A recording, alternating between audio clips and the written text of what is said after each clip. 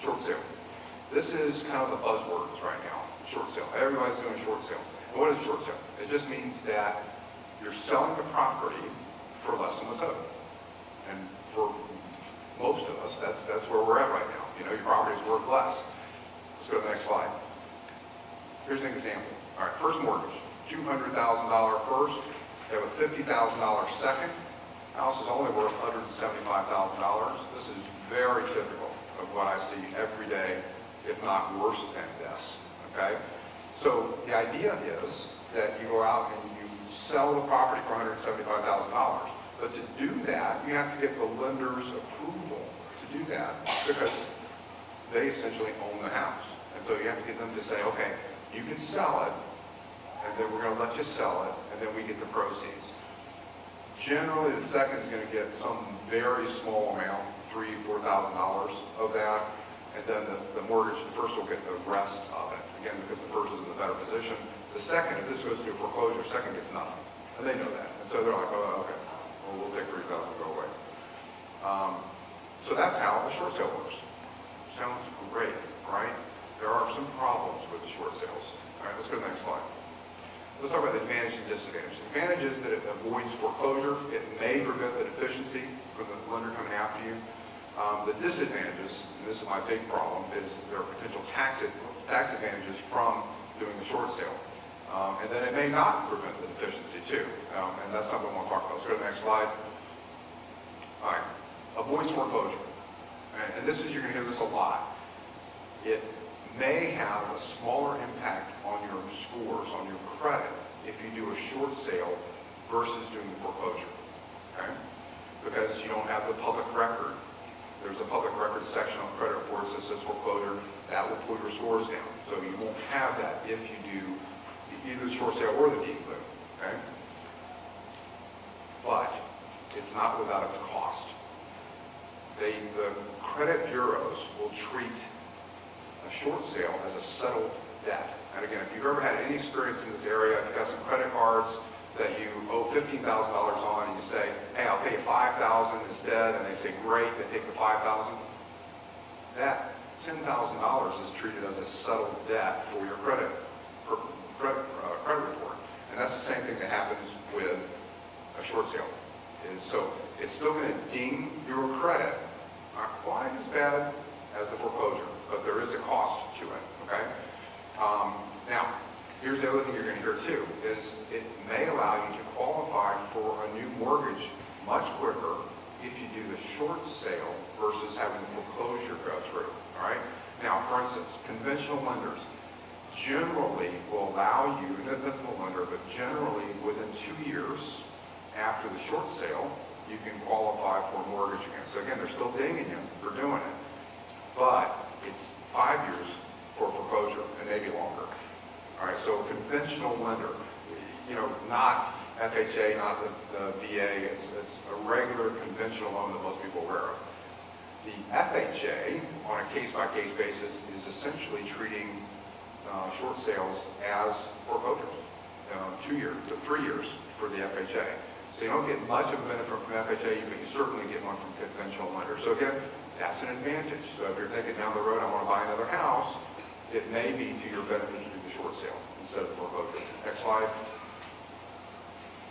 All right. Deficiency. Remember I said before, like with the deed in lieu, the primary goal of a short sale should be to get both lenders, if there's two, like the first and the second, or whatever lender's on there, to agree to not pursue you for a deficiency. Because you don't, and I guarantee you, if you don't do the short sale and get that agreement, and there's a second mortgage company, they're coming after you. They're going to sue you personally, maybe a year after the foreclosure or after the transaction, but they're coming after you. And if it's a $50,000 second, what are you going to do? I mean, you'll have a judgment of $50,000 and they're going to start doing bad things to you. So absolutely must get an agreement from them that they're going to not pursue you for deficiency, or have a plan that you're going to do a bankruptcy anyway, and then you don't care. But, you know, again, I've seen last couple months, I've seen several come across my desk where the lender's like, well, we'll let you do the short sale, but we're going to reserve our right to pursue the deficiency. No. How about no? You get nothing if we go through the foreclosure. You get zero How about taking $3,000 or $4,000 instead, and then you don't come after us? You know, if you come after us, we're going to file bankruptcy anyway. Sometimes that helps when I do it, because I'm calling, you know, I'm a bankruptcy attorney. We're going to file bankruptcy if you don't do this deal. And I'm not using that as blackmail. That's what we're going to do. All right, so don't be very careful about signing these short sales unless they're going to let you get off the hook. Okay, next slide. Here's my big problem with short sales. The tax implications that can come from doing a short sale. And I find that sometimes people who are doing short sales, they kind of gloss over this whole thing. Oh, no, you'll be fine. Until you get the 1099 where you owe $50,000 extra because you had a short sale. All right, now let's talk about that. The Internal Revenue Service treats most canceled debt as income. So when I talked before about the $15,000 credit card example, and you settle it for $5,000, you're going to get a 1099 from the credit card company for $10,000 because that forgiven debt is treated as income by the IRS. Okay, and you got to pay taxes on that. And depending on what your tax bracket is, that may be a significant debt. Same thing happens potentially when you do a short sale. All right, so let's go to our next slide. The short sale example we did before, right? You had a $200,000 first mortgage, you had a $50,000 second, and the house is worth $175,000. So let's say you sell it for $175,000 at a short sale, but you owe $250,000.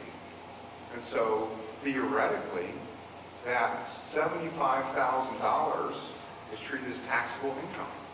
And so you're like, hey, short sale, that sounds great. I'm going to avoid the foreclosure. You know, I can give you another house in a few years. Let's do it. But then you get a 1099 for $75,000. You're like, whoa, you know, I might have doubled or tripled your income, and now you got a big old tax liability, you know. So that's a problem. Be very careful about that. But let me show you how to get around that. Next slide. There are 3 exceptions to this issue. And the first one is what's called the Mortgage Debt Relief Act of 2007. Now you're going to hear this from people who are helping you with your short sale. They're going to say, well, no.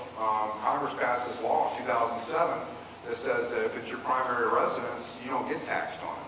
I can't tell you how many realtors I've had in my office with me, with our joint clients, saying, no, that's okay. No, it's not. And because there are exceptions to this, okay? And there are important exceptions to this. Let's go to the next slide. First of all, it has to be your primary residence, your principal residence. It can't be an investment property. It can't be a second home.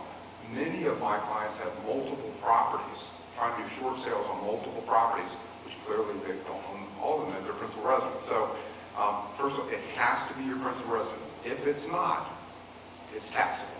All right? And the second thing is, and this is where everybody falls down, the debt has to be what I call acquisition debt, which means it has to be used to acquire, purchase the property, construct the property, or substantially improve the property. So if you get, refinance, you get a second mortgage, and you're putting a pool in, or you're putting a new roof on, or you're redoing your kitchen, that's all okay. So if it's your principal residence, and you're using it for those purposes, then there is no tax on it. It's an exclusion because of this act. But if it's not, then you're in trouble. For instance, going back to our example before, all right? $250,000, all right? We have let's go back one more. All right, $200,000 first mortgage, $50,000 second, and the sale price of $175,000. Let's say the $200,000 is the original acquisition mortgage. That's what you use to purchase the property with. And then later on, you got the $50,000 second, but you use that to buy a new car, pay for college education, pay down some credit cards, go around a trip in the world. You did a variety of stuff with it, but nothing for the house, all right?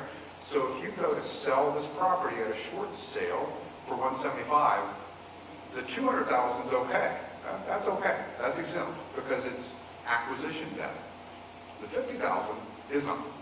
So when you get the 1099 from the mortgage company because you did the short sale, that's $50,000 of income because you did the short sale. Again, depending on what your income bracket is, that can be a problem. All right. So be very careful about that. If you fall in those categories, great. Do the short sale. There's no problem. I think it's great. And I have advised many of my clients to do the short sale. Sometimes even if they are going to get hit with the tax liability because that's their only debt. And it doesn't make sense to put them in a bankruptcy or do anything else just because they have a little tax liability. They'd rather pay, $5,000 or $10,000 in tax than have the bankruptcy. So it just depends on a case-by-case basis. But don't just jump on the short sale bandwagon thinking it's all great, because sometimes it's not. Let's go to the next slide. All right. Apart from that exclusion with the act, you can also get out of the tax problem by filing bankruptcy or by being insolvent before you did the short sale. There's no clear case law on this, but this is my belief and the belief of others who do this, that you have to file the bankruptcy if you're going to do it prior to doing the short sale. Because once the bank or the mortgage company has forgiven the debt, then it's taxable income. If you discharge your debt prior to it being forgiven, there's no tax liability. Okay, because the bankruptcy code has a provision in it that wipes out the IRS code's provision about taxable income. So that's one way of doing it. Now sometimes I'll have someone come in and say, gosh, I really like my realtor. He's done a really great job for me, and I hate for him to miss out on the commission and spend a lot of time. Okay, let's file a bankruptcy, and then you can still do a short sale. It works. That way everybody's happy. I like to be happy and work with everybody, but I'm primarily concerned about my clients. Okay, so think about that. The other is insolvency. If you get that 1099 from the IRS, there's a form that you can file along with your tax return that says, well, yeah, I know this happened, but I was insolvent at the time that it happened. And the IRS uses a very simple test for insolvency, which is your liabilities exceed your assets. And nowadays, that's pretty much everybody. Because we used to have all the equity in the house, and that was all our big asset. But now that would cover most people. So you may not have to file a bankruptcy if your liabilities exceeded your assets at the time that you filed, which may well be true. Okay. Let's go to the next slide. Final strategy, and this is for letting it go. If everything else that you've tried, which we're going to talk about in the next few slides, has failed, you just can't do a modification, you can't do a refinance, you can't do anything. It's going to happen. You're going to get the foreclosure. Okay. If you have a small deficiency anyway, let's say you're all just about break even, let it go. You can't do the, you can't find someone to do a short sale, you can't get it done. All right, let it go. Or if we're going to do the bankruptcy anyway at some point, and you don't really, we'll do the foreclosure with the bankruptcy, we solve all your problems at once, let it go. At the end of the day, the bank has to get it back somehow, and that's the process.